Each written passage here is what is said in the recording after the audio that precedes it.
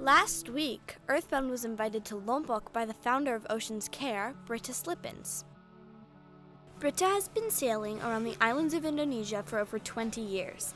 She has this really cool boat that looks like a pirate ship, but is actually a traditional boat called a pinisi. But there was something else she really wanted us to see. The Jangkok River is the largest river in Lombok and flows straight through the cities and directly into the ocean. With the introduction of single-use plastics, the Jangkok River has become completely clogged with trash. Britta wanted us to see this problem firsthand. The trash problem is so bad that people are trying to scoop up rubbish with their bare hands.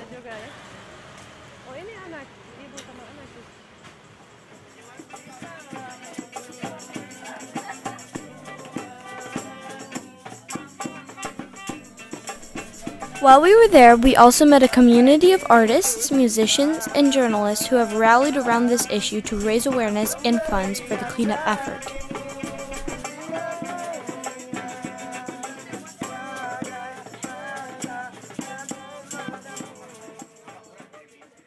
One of our tagline of our movement is we call Suara Sungai in Indonesia. In English we call it maybe kind of like Suara Sungai is the sound of the river. The sound of the river that we're trying to campaign here, it's not about the good sounds of the river. It's not the river is not singing, I think. It's the scream of the river that we're trying to campaign to all the people around. We also met a family living under the bridge. They're trying to survive by collecting recyclables so that they can buy rice. So, ini lagi apa di sini? Ini tempatnya tidur. This is the sleeping quarters?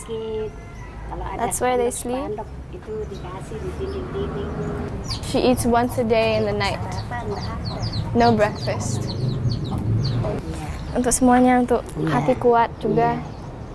Makasih. It's okay, it's okay.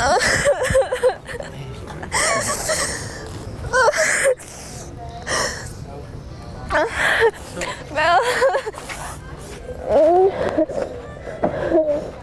all these people they're very happy living this life. It's just hard to walk away and without just maybe giving a part of myself or feeling really spoiled. Yeah.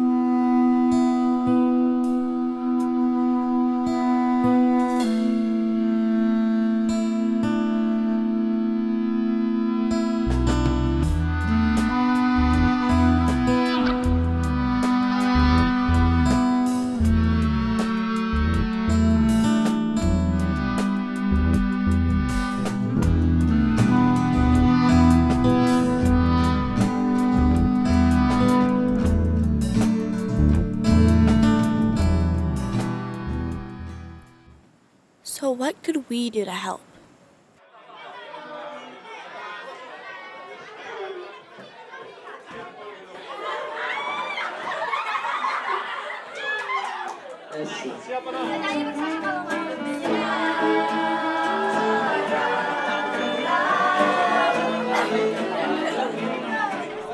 We met with the kids from a local school.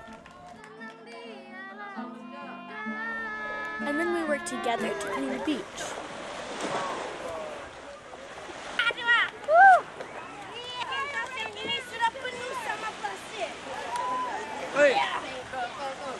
I guess beach cleanups aren't exactly the final solution, but it's a great step towards it, and it's a great way to raise awareness.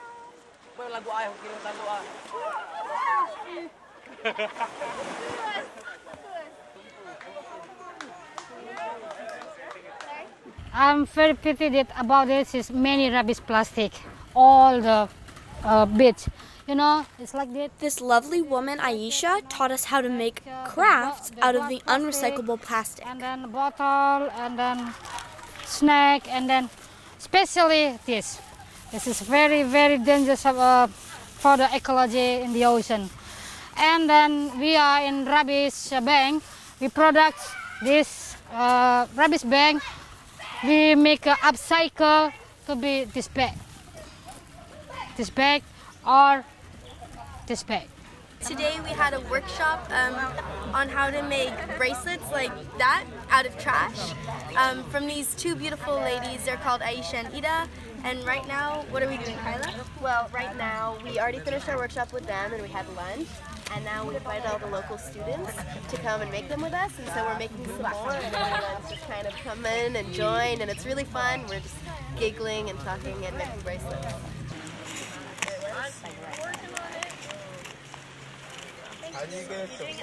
And we also made some great friends. After we left, we heard that Aisha and the kids from the local school continued to make crafts together.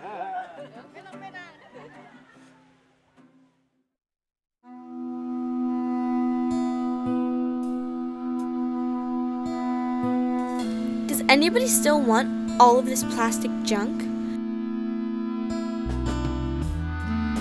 Going to Lombok really opened our eyes to the devastation the single-use plastic is causing. But it also showed us that there was a lot of people that felt the same way as we do. We also saw that a little bit of effort can go a long way.